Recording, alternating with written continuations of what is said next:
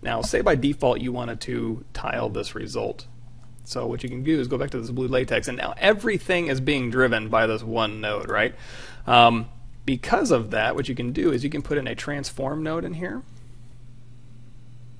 transform 2D, and that'll take any 2D image, and we double click this one, and you can do make it bigger times 2, make it smaller times 2, and again, if you tap spacebar in here, you can kind of see how it's tiling.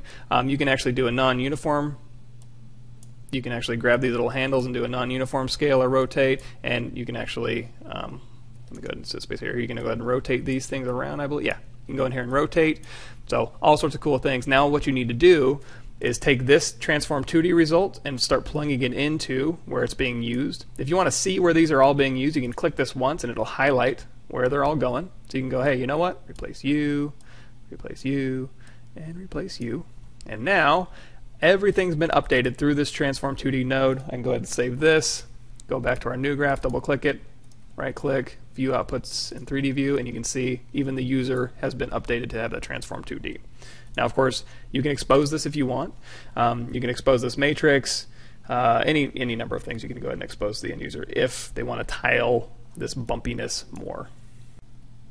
All right, so enough of materials. We have enough materials to kind of play with, and we've actually got a bunch in here that ship with Substance Designer. And actually, I probably have more than you do. I downloaded a bunch from live, so I might have to clean this up before we start. But so any of these materials, while we're talking about it. So we've got our new graph here. This is the one we've been testing out. I'm going to go ahead and delete this one, and you can go in here and let's go to concrete, and here's classic brown concrete. Go ahead and drag that out. Go ahead and plug these in. And that'll go ahead and update in here. If you want to play it safe, just right click, view outputs in 3D view. Here's your classic concrete. If they've exposed any parameters, you can double click it, and you can see these are the channels that it allows you to have. So if we go in here to 1, we got base color, norm, roughness, metallic, ambient occlusion by default. You can also change it to a spec gloss model by turning those to true. You've got luminosity, contrast, saturation you can change. You can change the concrete color. Let's make it like more of a gray. So they give you a lot of options in here, and the roughness we can make a little more shiny if we want to. Totally cool. And of course, if you want to see this tiling, go to Materials, Default, Edit, and go ahead and tile this up. And there's the tiling concrete. So works for me. You can see you can just drag out a material in here, so that's awesome. So let's go ahead and start texturing something. So what I'm going to do is go to my desktop because I'm lazy and that's where I keep everything. And we're going to go and check out. Sorry about this, I don't have anything new to show you guys. I'm going to pull out this fossil that I've been using for the past million years, it seems like. And I have some stuff in here. Now, these are basically just an OBJ with some baked maps. Now, you can bake your maps in Substance Designer. I'm not going to go into that, but like I said, go to Substance Designer's YouTube channel and they'll walk you through it. It's really super easy to do, and there's really, really powerful. But if we go to Helmet, for instance, I'm going to go into details because I can't read this stuff. There we go. You're going to see in here I have an OBJ, and then I have a bunch of baked maps. So I'm going to grab that OBJ. You know what? I'm going to grab everything, but I'm going to control-click that material node. Don't need that. Or that material file, sorry. And I'm going to drag that into Substance Designer. Let's make sure we don't get too off track. So what I'm going to do is go into File, New, and we're going to start fresh. Physically based, metallic, roughness, OK. So now what we're doing is we're not making materials anymore. We've already made our materials. Now we're going to plug in an object and start applying materials to that thing. So I'm going to go into my folder here, Helmet. I'm going to grab all of these. So these are all my targets and my OBJ. I'm going to grab it and drop it right onto that unsafe package. And I'm going to choose link. Now, the difference between linking and importing is if you link something, it's going to call back to a space on your hard drive that you know, if you wanted to open up these targets in another 2D editing program, you could edit them and then it would update into Substance Designer because it's linked. If you import it, it will actually take that file and plop it into your Substance Graph. Now, that's going to make your Substance Graph a little bit heavy because it's including the, you know, the imported target with it. So generally speaking, I link everything. There's a couple instances where you may want to import something and have it stuck with the Substance Graph, but for the most part, you link it and it's fine. So go ahead and hit OK. All right, everything's in there. So we now have a resources folder. I'm going to click that open, and we have a helmet, and you're going to see it has kind of a little alpha area back here in a little shape. If you double click that, that'll throw that object right here in my viewport. And just to do this really quick, turn off our grid, go to Scene, Edit, turn off our background, and you're going to see we just have a low-res object right now. If we go to materials, I'm going to go, so this one's named FPS Female Blend 1 Shader Group. If we go to shader, we are physically based, so that's good. And let's start plugging things in. So again, these outputs are looking to be plugged into our character.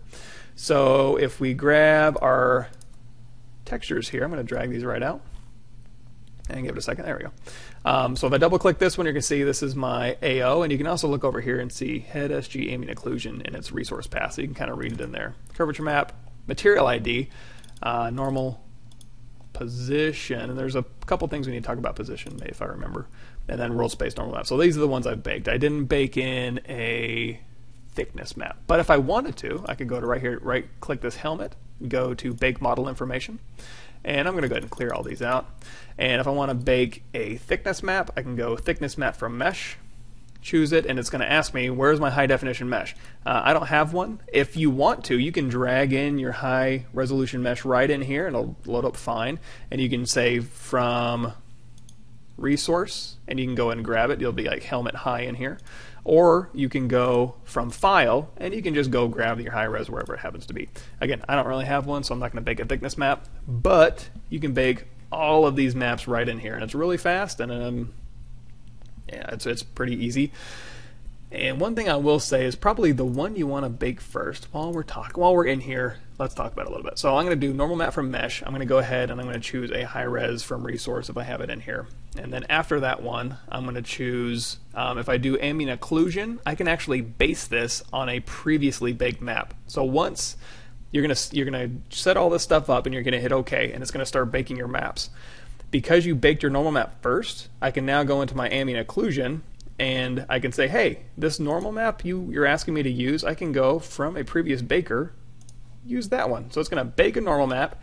This ambient occlusion is actually going to take that normal map and using your low-res geo, bake you an ambient occlusion map. Now you can also do an ambient occlusion map from mesh, which is going to require a high-res.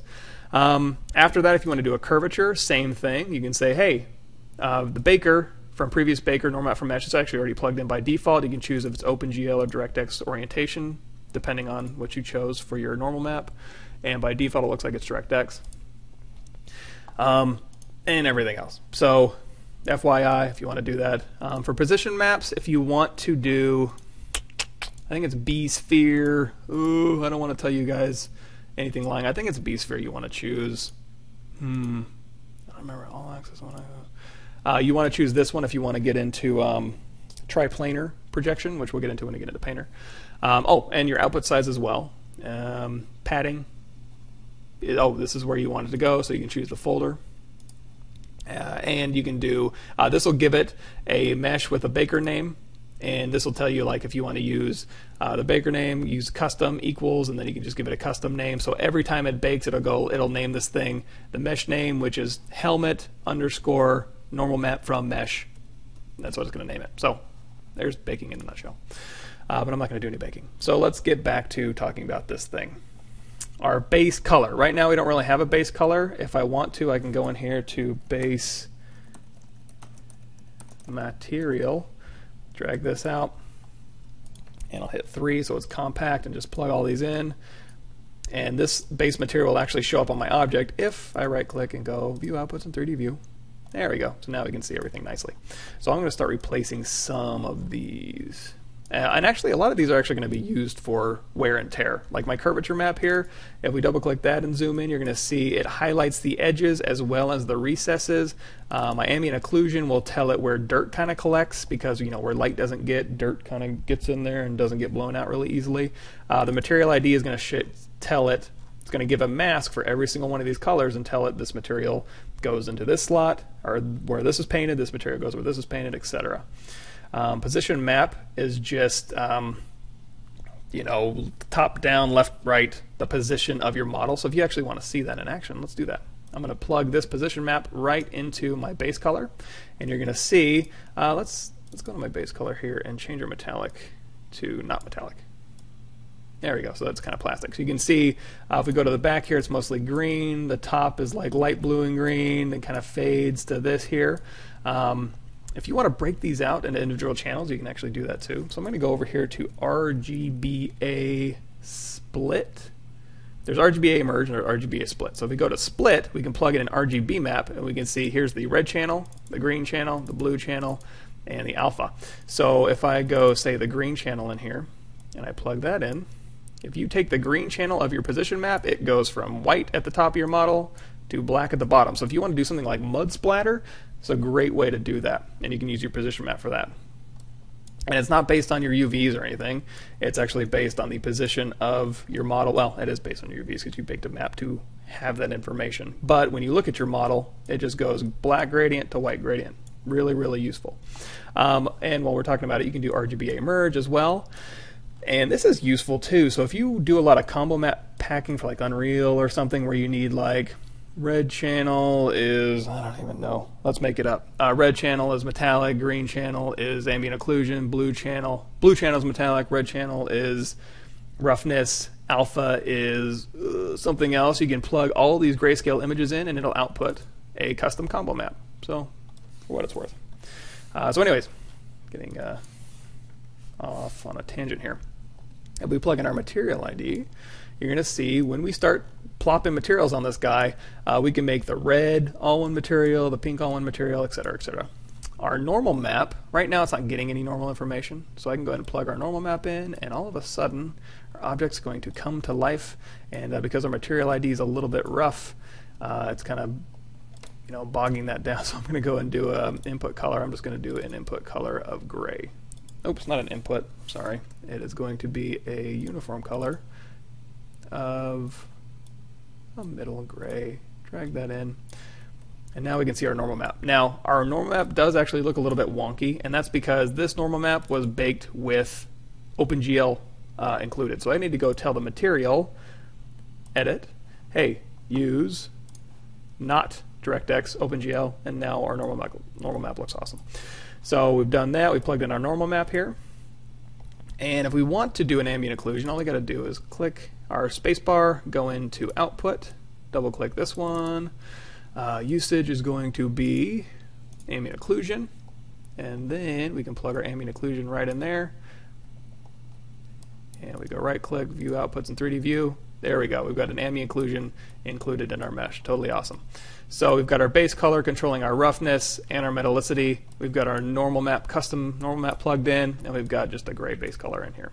So this is how you kind of basically set up an object, getting it ready to kind of break our materials into the different slots and then start texturing this thing.